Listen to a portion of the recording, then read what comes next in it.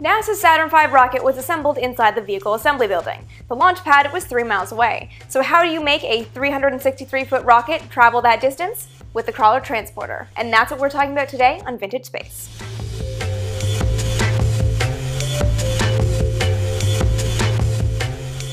Figuring out how to get the Saturn V from the VAB to the launch pad fell to Kurt Debus, Georg von Tiesenhausen, and Theodor Poppel. All three men had worked with von Braun on the V2 project in Germany, so they had some experience in getting a rocket onto a launch pad. At Peenemünde, the Germans had transported their rockets upright on a platform by rail to the launch site. And that's the basic idea they brought to the Saturn V, except that the Saturn V was a little bit bigger. The V2 stood 46 feet tall. The Saturn V was 363 feet. It would have to be a slightly different solution. One of the earliest proposals came from the Martin Company, and that was to use a barge. Erect the Saturn V on a barge and carry it down some river to the launch pad. The proposal looked great on paper until NASA started digging in and realized that nobody on Martin's team was a nautical engineer.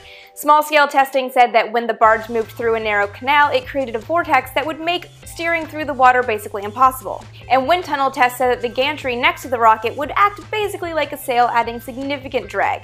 It was just not a viable solution. And neither were rails like the Germans had used in Peenemünde. It was just unrealistic to use rigid rails on the softer soil at Cape Canaveral. The solution was to use a tried-and-true piece of 19th century coal mining technology, a crawler designed to deliver a smooth ride with no vibration.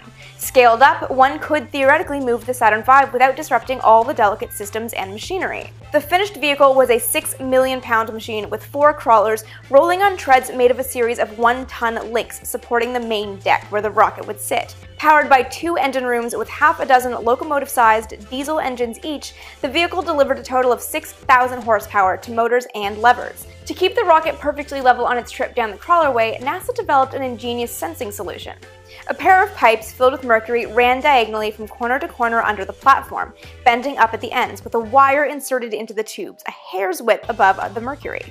If the platform tilted, the wire's contact with the mercury would short it out, sending a signal for hydraulic fluid to lift the appropriate corner to level out the platform. The system worked so well that the launch escape tower at the very top of the Saturn V never moved more than 5 inches away from perfect vertical. But that precision came with a bit of a speed penalty. The top speed of the crawler was about 1.5 miles per hour, meaning it took about 5 hours for the rocket to move from the VAB to the launch pad.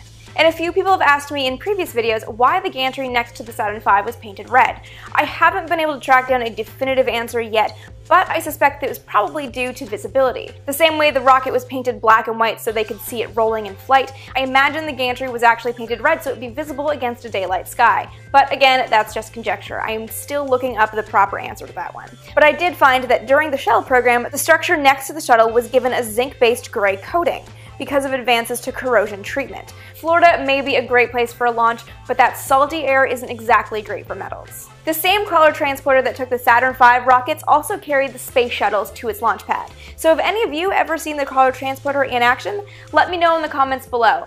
And if you want more Vintage Space content every single day of the week, be sure to follow me on Twitter as AST Vintage Space. And with new episodes going up every Tuesday and Friday, be sure to subscribe right here so you never miss an episode.